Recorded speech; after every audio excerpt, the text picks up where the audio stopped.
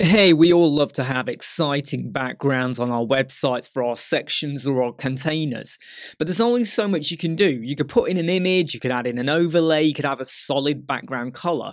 But what if you wanted to add in some shapes or maybe some moving objects? Well, yeah, there are plugins and there's code pens as well, but there is a really cool website which is completely free called BGjar.com. It's basically this website here. Ignore the adverts that you'll see on here when you first go onto it, which I think are a bit annoying. And if you just scroll down, you will then have these options. By the way, this is completely free. You don't have to sign up. They have quite a selection over here. Like we've got a meteor animated. I'm going to come back to the animated shape in a moment.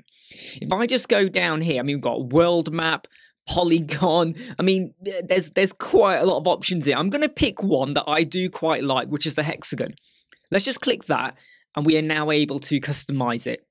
We can define the width and the height of the canvas that you're working on. So if you have a particular shape that you want to, or a background you want to fill in, it could be a column, a container, a flex box, anything like that, you can define your sizes. What you can also do is define a gradient color or even set it to be transparent. This is the bit I really like because you could have like, a white background and then have your pattern on, and you could have another color present on your website, and this pattern now overlaps it. Let's just go down here. I can start to adjust the size of these hexagons, make them really big, big and small, whatever I want to do. Let's leave it at 50. I can even change the color of these. By the way, you can use hex codes as well. You're not limited. So there are some various options down here for you to mess around with. Now, once I've got the pattern, however I want it to look, all you're going to do down here is get the code. Now, there is an option to download that, but I want to show you really simply how you can add this to your Elementor page or any other website using a bit of HTML code. What I'm going to do is click Get Code. And I'm now going to take the code down here, which is CSS background image. I'm going to copy that code. I'm not going to modify it. I'm just going to take the entire code. I'm then going to go over to this page that I have over here, which is just a container with a bit of a heading in the middle.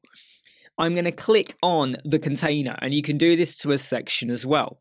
I'm going to go to my advanced tab for the container, and I'm going to give this a class name. I'm going to call it BG1. For simplicity, okay, because it's a pretty easy word to remember.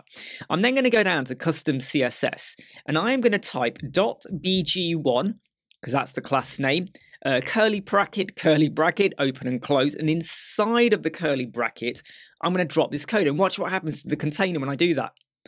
Well, that is basically how simple and easy it was. I'm just going to very quickly go back to my style for my container, go to my background, and I'm now going to go, you know what, we'll go for this grey colour like that. And if the sizing wasn't right, I could either adjust it over here, I could just go, let's just make it taller and bigger or whatever, or I could go back over to this page here and adjust the width and the height here as well. That is super, super simple. And I now just want to go back to, well, you have loads of options here. Okay, loads of options, and you can modify them. But I really want to show you this one, which I think is a pretty nice one that I see a lot of people using, is the animated shape. Let's go in here. I'm going to set this to be a transparent, just for the sake of it. I'm going to make it be a little bit transparent, so something like that. And you can decide on how this sits. So are the items mainly in the corner? You can actually probably see them moving ever so, well, you probably can't. You will see them moving. I'm going to just set them to be random. You can increase or decrease the items. Let's just go for something like, I don't know, let's just go for like that crazy. You can even decide if you want to have these types of shapes, or maybe you only want to have circles. Or maybe you just want to have blobs. It's entirely up to you. Let's just decrease it a little bit, actually. That's probably a bit too crazy there, okay? And I'm now going to hit Get Code. Again, I'm going to get that code, go over to my page. In fact, what we will do is we'll leave that background on for now. Go to Advanced. We'll leave it as BG1. Go over here. I'm just going to completely get rid of everything. Type .bg1, open bracket, curly bracket, whatever you want to call it. And I'm now just going to paste my code and watch. If you look carefully enough, you are going to see those blobs basically moving. Don't get me wrong, it's not like bouncing all over the screen. You could almost call it subtle movement, but I think BGjar.com, which is completely free, could give you some extra background, unique bespokeness, which saves you now going and getting separate images or whatever's you were loading in before, or even a separate plugin. I'm Imran, Web Squadron. Like, subscribe, share, and follow. I'll see you soon.